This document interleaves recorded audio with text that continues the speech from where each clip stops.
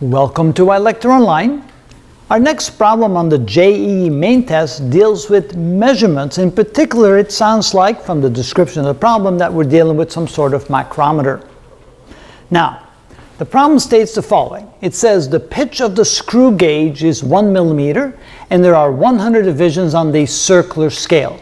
When nothing is put in between the jaws, the zero of the circular scale lies 8 divisions below the reference line. When a wire is placed between the jaws, the first linear scale division is clearly visible while the 72nd division on the circular scale coincides with the reference line. The radius of the wire is. Alright, so what we're doing here is we're measuring the diameter of the wire, but notice they're asking us about the radius, so be very careful that you don't get that confused. Also, the zero reading is off. When we have nothing between the jaws, it says that it shows 8 divisions below the reference line on the circular scale. Which means that when we close it all up, and this is not there, we close it all up, it doesn't quite get to the zero. It gets 8 circular divisions away from the zero. So that means that when we read the diameter, we're actually exaggerating the size of the diameter by 8 of those circular divisions, so we need to subtract those 8 divisions.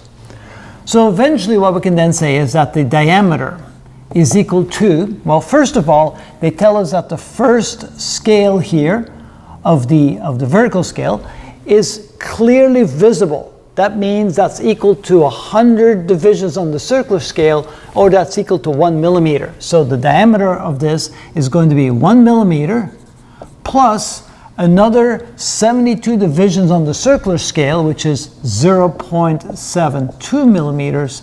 But then we have to subtract the error in the zero reading. When we close it all up, we have, this is 8 circular divisions, so it means we have to subtract 0.08 millimeters from the total reading.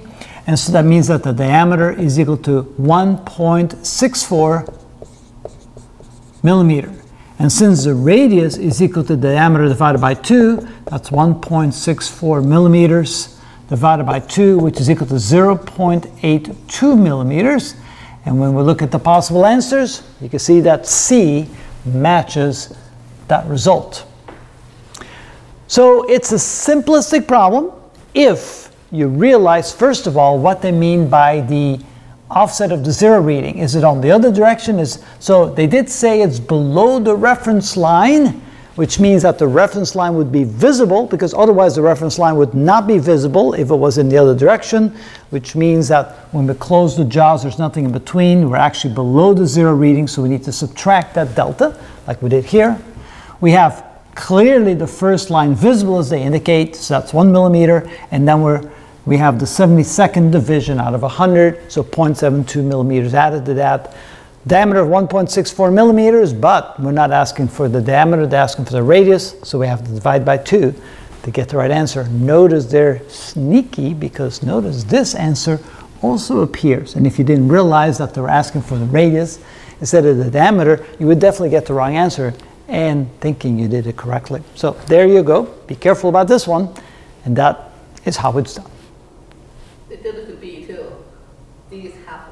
No, it's not half. No, not half. Well, that means that if you had counted it in the wrong direction, if you had added the 0.08 millimeters instead of subtracted, then you'd end up with 1.80 millimeters, you put big B, and then if you realize, oh, I'm looking for the radius, you divide 1.8 by 2, you get D, and so it's full of landmines, so to speak. You really have to be careful about this one, that you're interpreting it correctly.